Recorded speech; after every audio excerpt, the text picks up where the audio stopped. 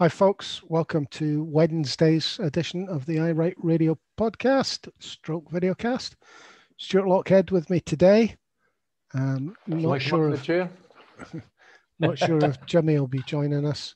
Well, Wednesday, obviously, we've got PMQs. We've got our regular look at the Nicola Sturgeon press conference. I've got a wee clip I'd like to show you of Philippa Whitford at Scottish Questions, which precedes PMQs, which I think will lead into some discussion about Scottish independence, where we stand and where our, I was going to say enemies, but let's call them opposition unionists stand. So, Stuart, today's press conference. Well, today's press conference followed, of course, yesterday's. We didn't have a press conference yesterday because the First Minister made a report to Holyrood in the Chamber, and that was about all the protection level changes. I think that's the official title. Everybody's got their own version. Other people like to call them tiers. Other people like to talk about restrictions. What did we find out? Most of you who are listening or watching will already know the details of anywhere that you, hopefully, of where you live. I got a couple of things out of it. She was asked about, bearing in mind it wasn't journalists she was taking questions from, she was taking questions from politicians. What happened to how will oh yes, and of course the other excitement yesterday was the news about the vaccinations. So that had them all worked up, and it's been the same this morning on most of the news channels, even the non-news channels. They're all talking about getting excited, which is fair enough. But I think overhyping is bad. Flu jag. How will they cope with delivering the vaccinations? And well, it's a bit quick. They've only just said that there might be one coming in 3 months' time. She was also asked about the row between Dominic Cummings and Whitty about possibly cutting the time of self-isolation and quarantining. Is this yesterday you're talking about? Yeah, this is still yesterday. And she was absolutely insistent. I'm not listening to Dominic Cummings. There are no plans to move the length of any quarantining or 14 self-isolation. days to 10 or whatever. No plans to do that at all. She was also asked by Willie Rennie, because I'm mentioning this. Guess what Willie Rennie asked about? Mental health. Testing and students for Christmas. All right. Okay. But his first question was, what did the people of Fife get wrong that they've been moved from level 2 to level 3? And the First Minister said, nobody did anything wrong. I don't know what to say. The other question the first question that he asked about was the students for Christmas, and the First Minister said, well, you'll find out tomorrow afternoon. So that's this afternoon, which was the main topic of all the journalists at the presser today.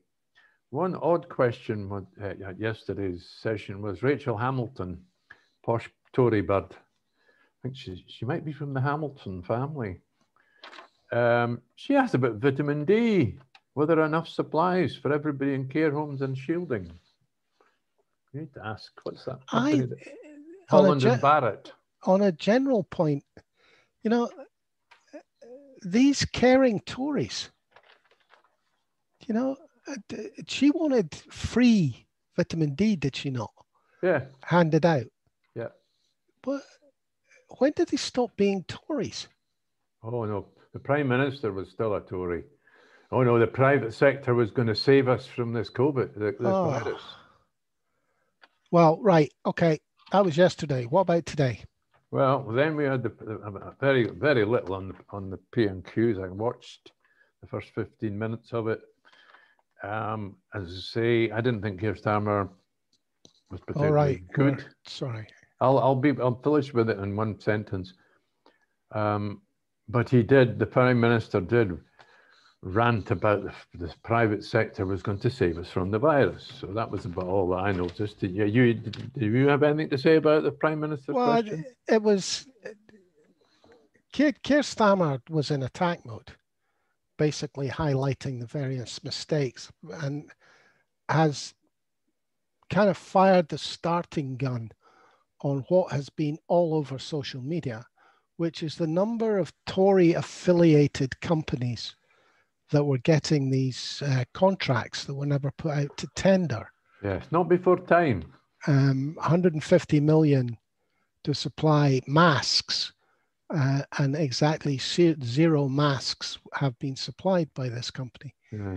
Now, I think they're going to get away with this.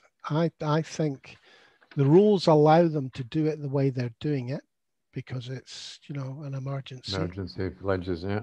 And unless the mainstream media do what they did with the expenses scandal at Westminster, this is just going to wither and die. I think I'm absolutely right, Nori. I think you said it's a very important point. So there needs to be a concerted effort from Happen, all the opposition parties to attack this element. I mean, it's extraordinary the amount of money that's gone to Tory supporters who have companies that are a month old, a couple of months old at most. Yes, and based in council houses in Wellingborough and things. Well, it is quite extraordinary. But that was the first question. He then went through a litany of other issues. None of it particularly hard-hitting. Boris Johnson did what he always does, just didn't answer the question. And then, as you say, jumped on his privatization soapbox, having referred to today's Tory party as One Nation Tories, which I think's hilarious. See what I did. Aye. And then jumped on his soapbox and basically listed all the areas that private companies have made a huge profit and failed to deliver with his usual confidence and bluster. Total waste of time. So didn't he trumpet how wonderful it was that we now have a vaccine and we're all going to have a big party at Christmas? Didn't he say anything like that? Nah, well, I think he maybe he's learned his lesson when it comes to the vaccine. I think he's keeping his horns in. But I don't think he's going to start making promises just yet. He'll do the light of the tunnel thing. The COVID tunnel is no longer as dark. I don't want to start making up phrases for him in case he uses them.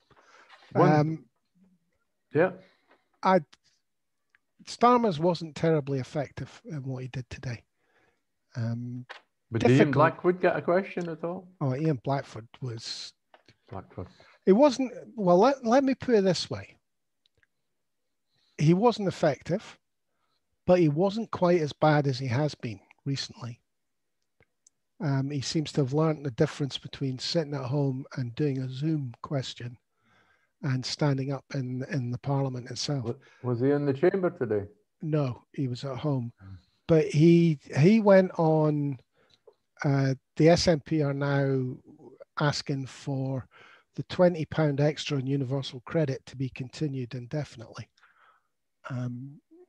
which was the reason the Tories never wanted to do it in the first place, because they don't want to do it indefinitely.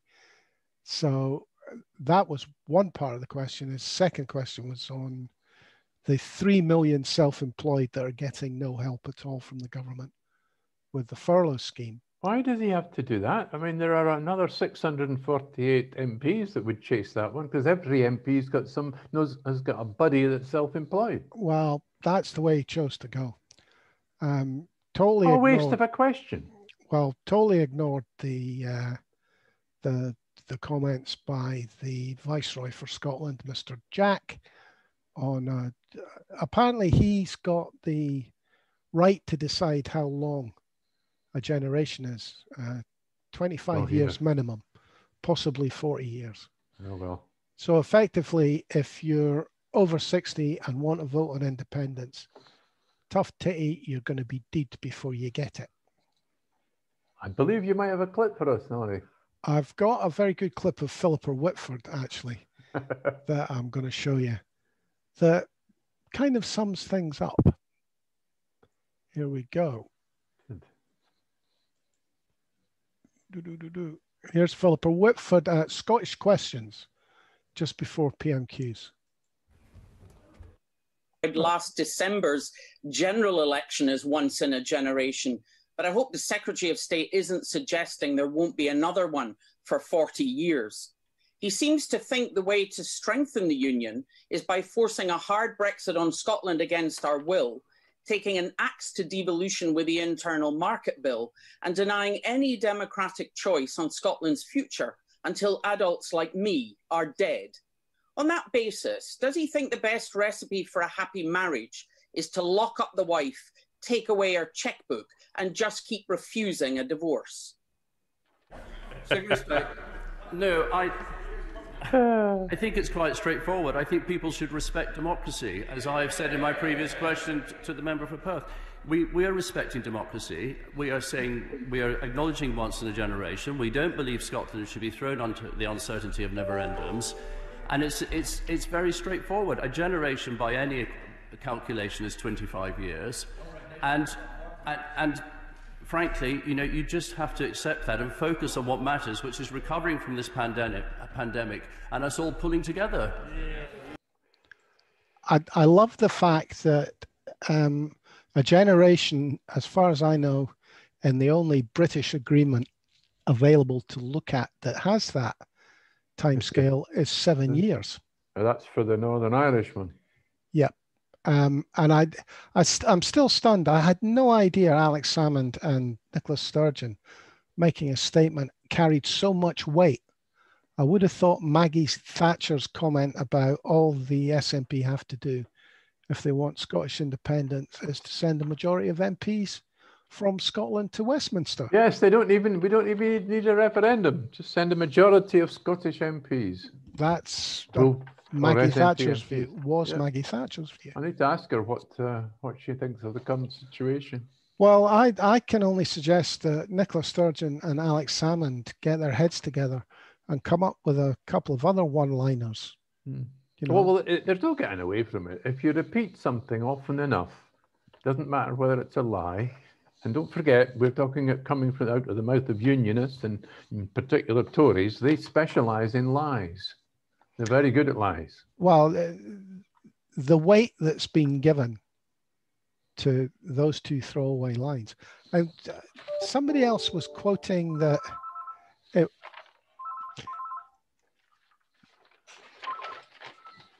the phrase was scattered throughout the white paper.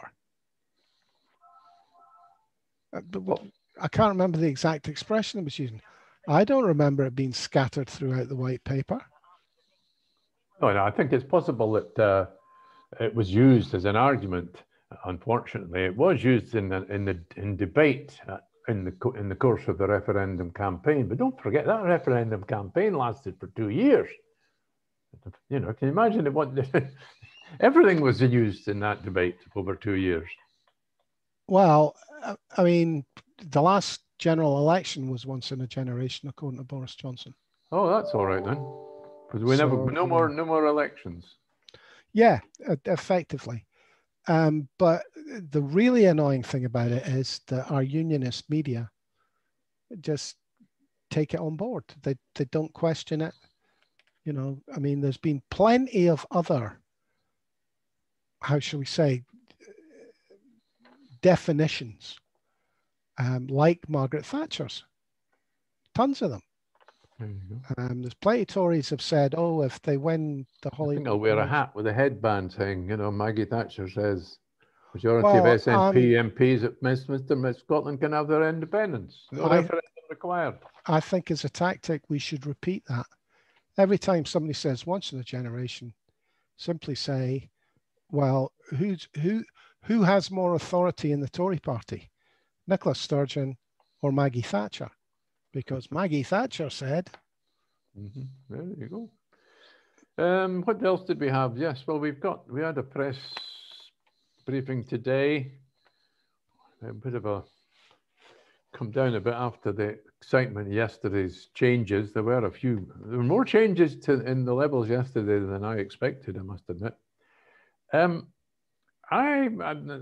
hard data I suppose the fact that there were 64 more dead was a bit shocking, but then again, it's Wednesday, so that presumably covered the weekend when there was only one on the Sunday. Was it only one on the Sunday? I'm not really sure how long it was very takes to low. filter through. It was very low. So that it's the 7-day average that matters. I've got a question for you, Norrie. Today was the 11th of the 11th, and at 11 o'clock we remembered the dead of wars. What do you call it? Remembrance Day or Armistice Day? I tend to call it Remembrance. Well, no, Remembrance Sunday, I suppose. Armistice Day is the 11th, isn't it? I thought it was Armistice Day, it was called. Yeah. Because they make a big thing of it on a Sunday, don't they? Yeah, the Sunday nearest to it is Remembrance Sunday. Yeah. But just curious, because I know that the First Minister called it Remembrance Day, and I thought this was Armistice Day, simply because of the 11th. My wife went up yesterday and put a cross in the ground for, well, my uncle, her uncle, and I suppose both our fathers, because they both fought in the war. I mean, it's the same with all of us. My grandfather and his brother were orphans. Army orphans, and so they went to an army school. As did London. my father's father. Where was it again? Was it Dunblane? Well, there's one at Dunblane. There's also one in my grandfather went to one apparently in London called the Duke of York School. There you go. Yeah, I was a bit surprised to find out how many of my relations of my grandfather and the generation before him were in the British Army. I had a British Army. Great grandfather that he was a professional cricketer, and he played football for Queen's Park, and he was in the army, and he fought for Garibaldi for the unification of Italy. He fought for the Red Shirts. So this is where you get your total lack of sporting ability and your complete nutty Italian-style conspiracy theories. No, it's my dress sense you're thinking of. Oh, right. Your dress sense. My Italian suit. That's the Italian peasant look that you like. Well, there you go. I haven't got the svelte look anymore. What else happened today at the presser? We had the last bit I thought was funny. There was a posh bird, Helen Puddick. And what did she ask about? Who did she work for? The Times. She asked a really odd question, and then suddenly it occurred to me. Apparently, the schools in Scotland don't break up until the 22nd or the 23rd of December, just a couple of days before Christmas. Is this not a bit unsafe for them? They won't be tested the same as students apparently, and they'll be rushing home with the virus. And then you're left. The First Minister was asking. You could see her. She asked her.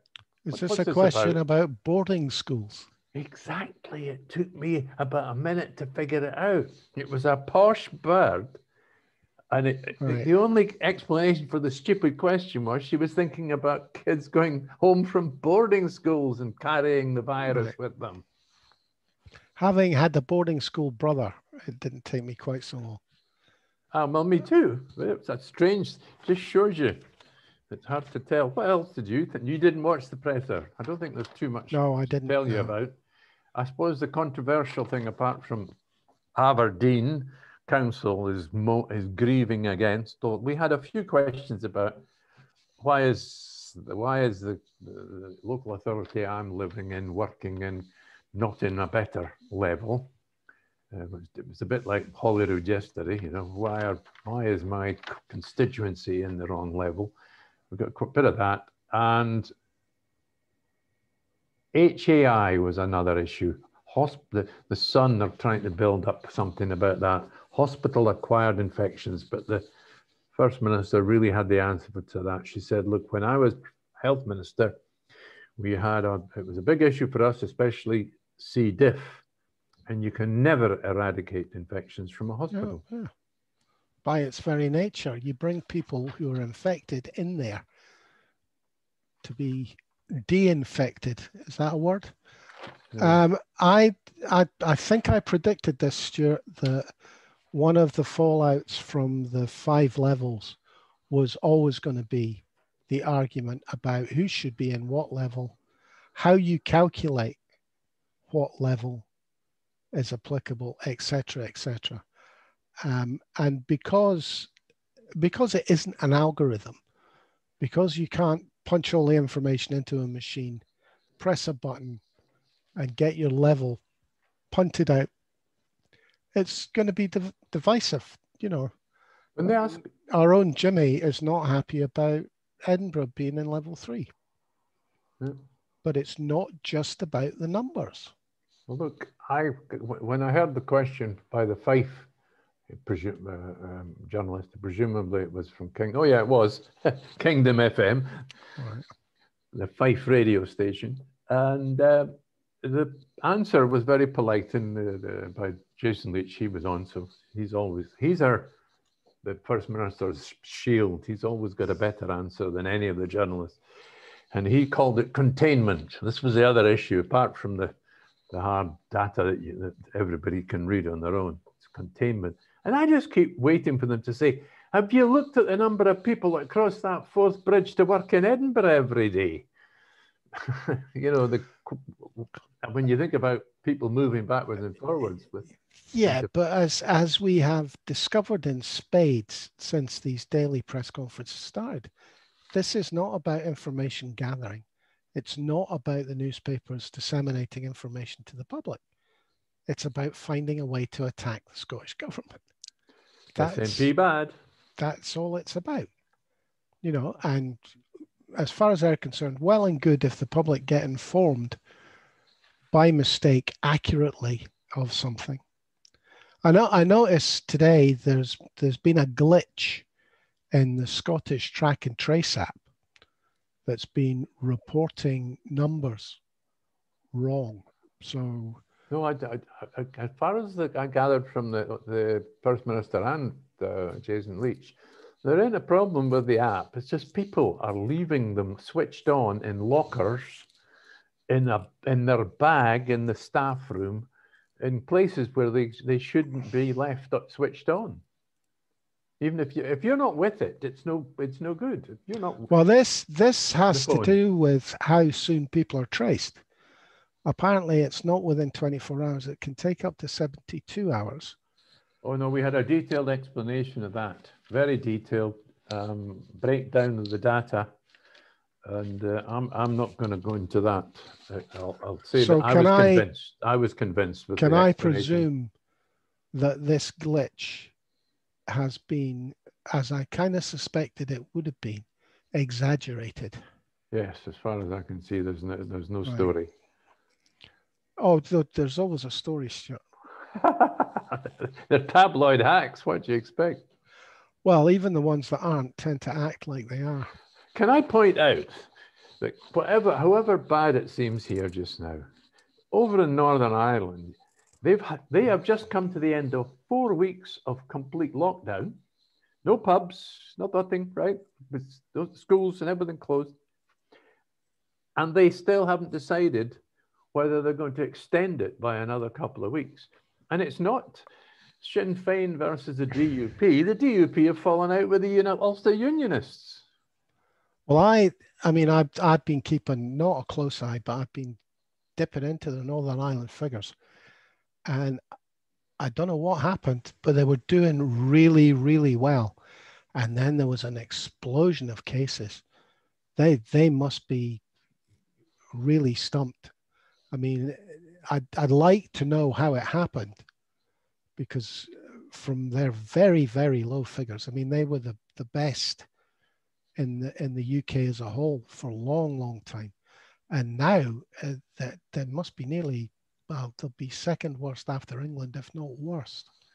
Well, they've got a political row going on there. They may have solved it by now, but this was last night's midnight news, I think.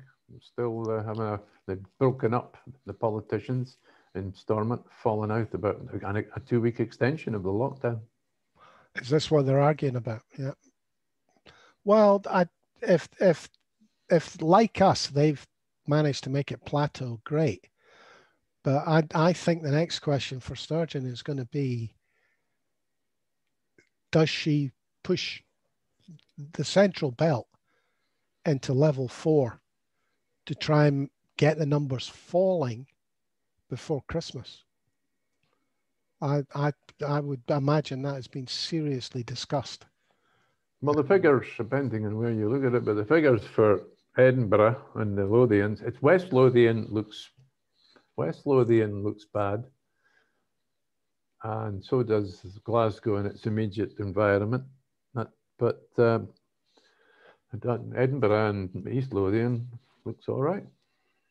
Well, will we take a wee trip over the pond for a minute? What, the Atlantic? Yeah. Did you see the clip of Mike Pompeo assuring everybody there would be a smooth transition to a Trump presidency? A Trump presidency? Yeah. I thought he already was the president. Well, he was being interviewed by, I think it was Fox News. And the question was, will there be a smooth transition? And he turned around and went, oh yes, there will definitely be a smooth transmission, heartbeat, to a Trump presidency. So that's Trump not a transition. No, but I think he was being using the words transition, smooth transition. I think everybody thought he was about to let the cat out of the bag, and he turned the tables. But at the moment, Mr. Trump is busy firing everybody in charge of the Army, Navy, and Air Force. I know. I can't figure that one out. What does that mean? He's firing all the civilian bosses. So he can put his own people in there, which makes you wonder why he wants control of the armed forces of America.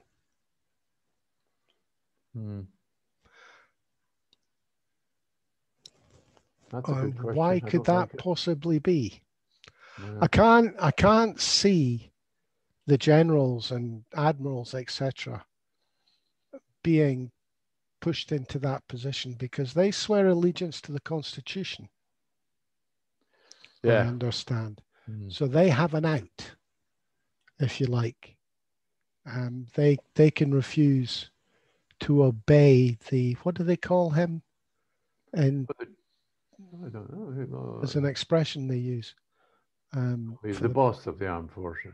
Can't remember. There was a story that when he first took over, that they actually they issued fake codes, the codes for launching a nuclear strike on anybody. There was a story that the military actually issued him with fake codes in case he was stupid enough to. In case he decided just to try it out and see if it worked. I don't know, but I couldn't see the hierarchy of the Army, Navy, Air Force allowing him to utilize American forces on American soil. In fact, I think it might be against the Constitution. They've got the National Guard. I don't understand. I don't understand their status. And they're a volunteer force. Yes, but are they part of they're the Dad's army? Well, they're part of the territorials or something. Yeah, that kind of thing. But they're on a different level to the full-time forces. Then you've got all the militias as well, because everybody's allowed to have a. But the only qualification for being in a militia is having a hole drilled in your head and your brain sucked out. Yes. But I can't see an end to this in America, and I'm not sure what the ramifications. You really think that it's will be for us? You think it's still a dangerous situation there? I do, because maybe not so much as because I think he'll get away with it, but there has to be ramifications if he tries it.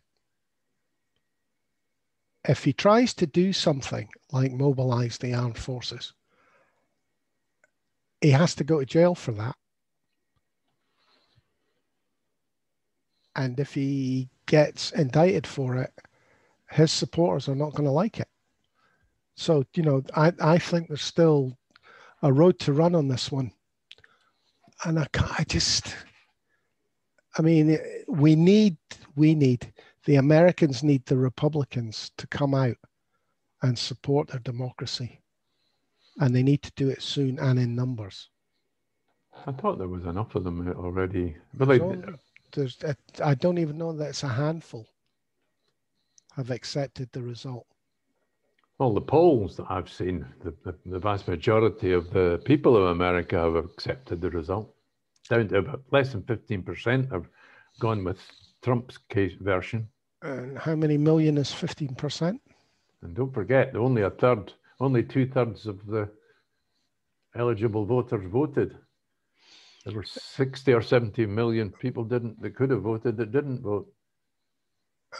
Well, how many millions is 15%? And you can bet your bottom dollar that 15% will have more than one gun in the cupboard. Well. And that could be a problem. I think he needs to be dragged out kicking and screaming and put in a straitjacket. But there you go. We thought that before he even went in there. That's true as well. I mean, the people of Scotland have formed their opinion about him when he was just building a golf course, let alone running a country.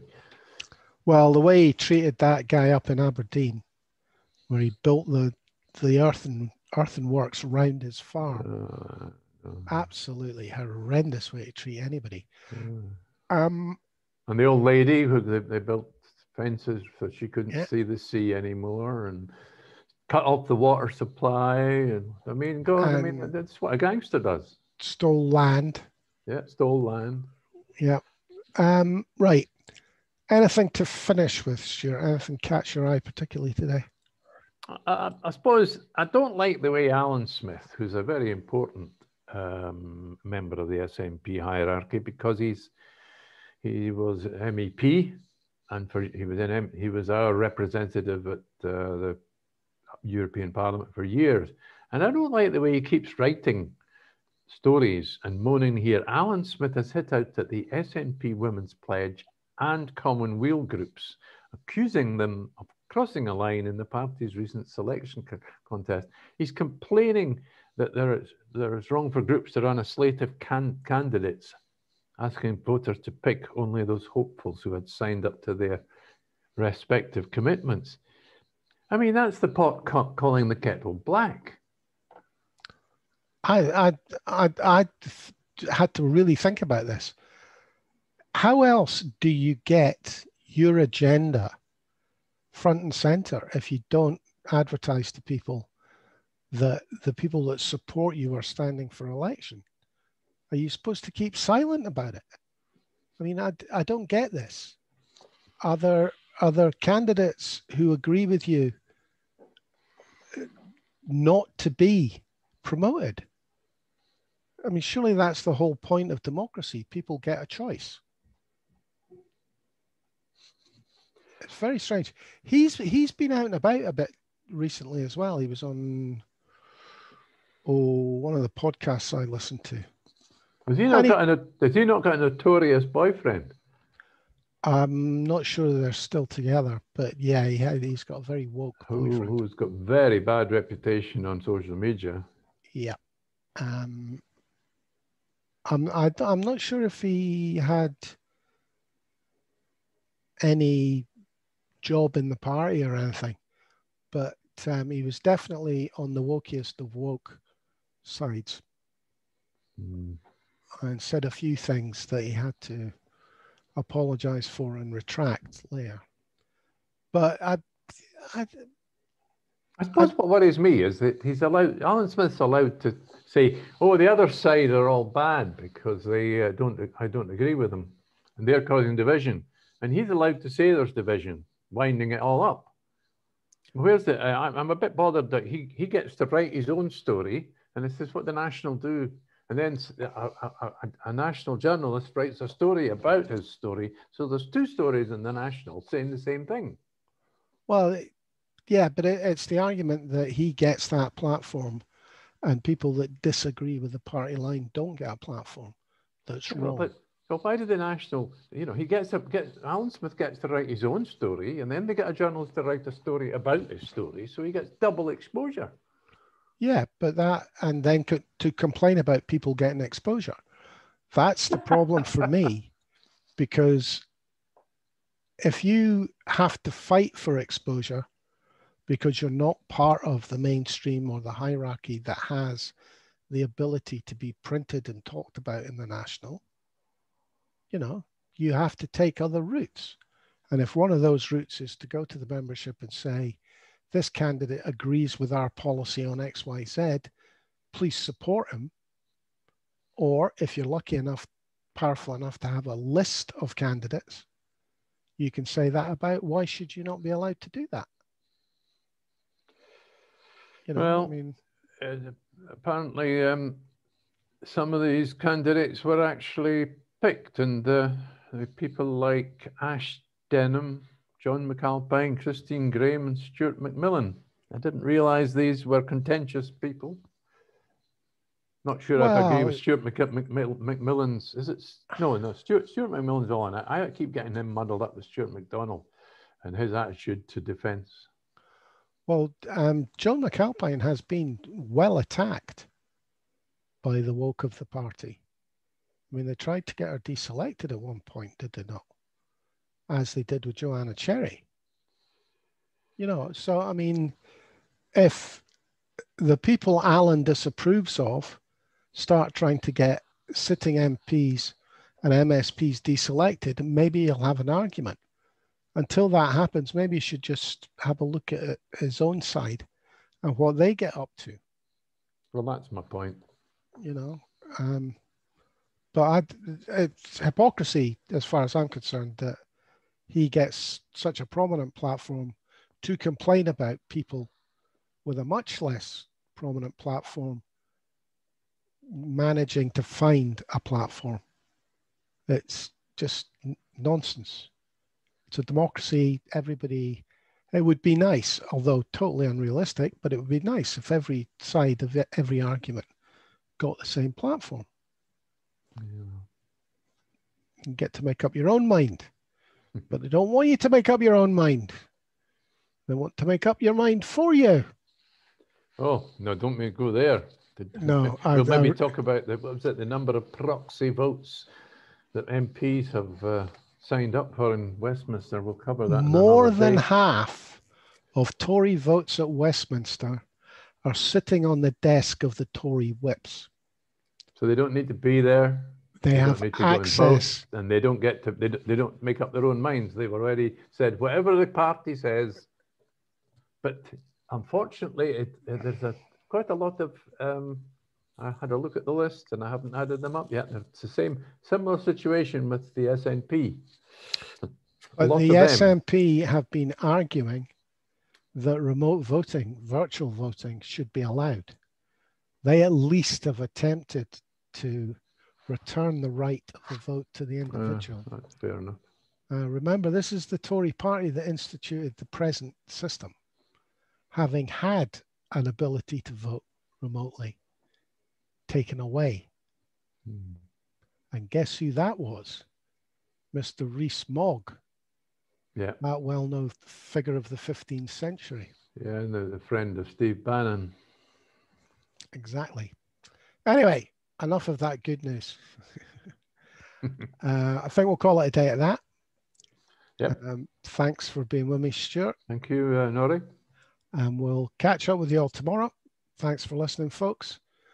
And I've no doubt there'll be another vaccine on the way soon. You'll have choices. Cheers for now, folks.